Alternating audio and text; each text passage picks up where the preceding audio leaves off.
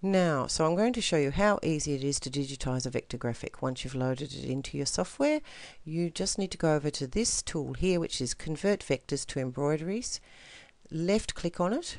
It tells you here that it's going from graphics mode to embroidery mode, and there it is done. It was that quick.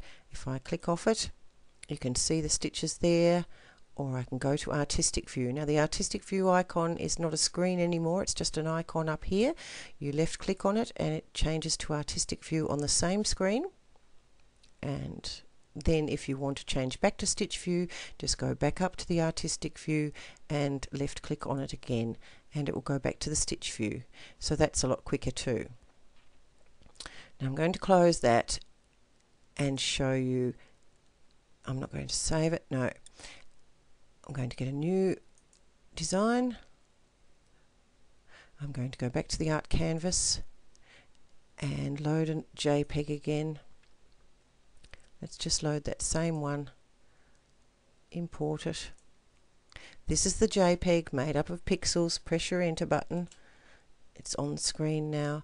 Now, to go to digitize this, you don't have to do anything here. There's no icon for artwork preparation. That's going to come in a little minute. Just go straight to your embroidery canvas, and you'll notice that your magic wand and your auto digitizer tools are available even though you haven't done any artwork preparation. You've got the choice of using either, and if you want to know what each of them do, go back and watch my auto digitizing and magic wand videos. But I'm just going to auto digitize now, so I'm going to left click on the auto digitizing tool, come over, and I've got my same little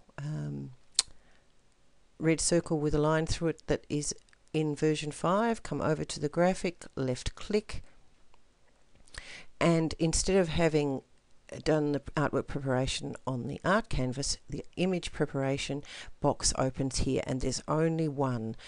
Before in version 5 we had two. We had one for outline artwork preparation and ordinary artwork preparation. Now we've just got the one box with all the tools combined, so it's much simpler. We don't have to think which one we need. Once you're happy with this, we can click OK, and you can see that down here that it's processing the picture, processing image, and we'll have it as a stitch object in just a moment. Okay, before that though, we get our little screen allowing us to the image properties screen, allowing us to choose whether we want our fills in step, satin, etc., whether we want the outlines in satin, double run, or satin lines, etc. And we can do our omitted colours here. So we can omit the white colour if we wish. We can add outlines here if we wish, and we can add a border here if we wish. So let's just see what that does, because that's new, and go OK. So it's processing that now. It's generating the stitches. We can see the little graph coming along. See how much longer it takes to do a JPEG or bitmap than it does to do a vector graphic.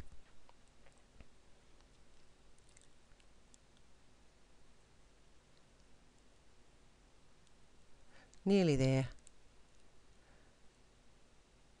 It's actually filled the graph, so we can't be far away.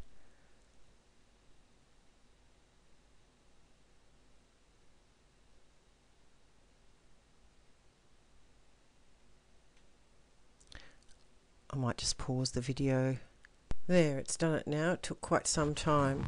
So you can see it's a lot easier to do a vector graphic than it is a bitmap or JPEG. So you'll be looking for those vector graphics in future, I'm sure, to use in your embroidery.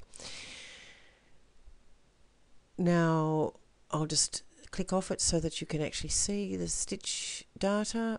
And if we go to the artistic view, there we are.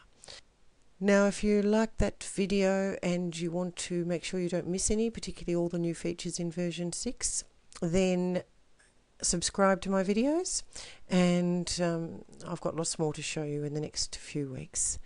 Thank you very much.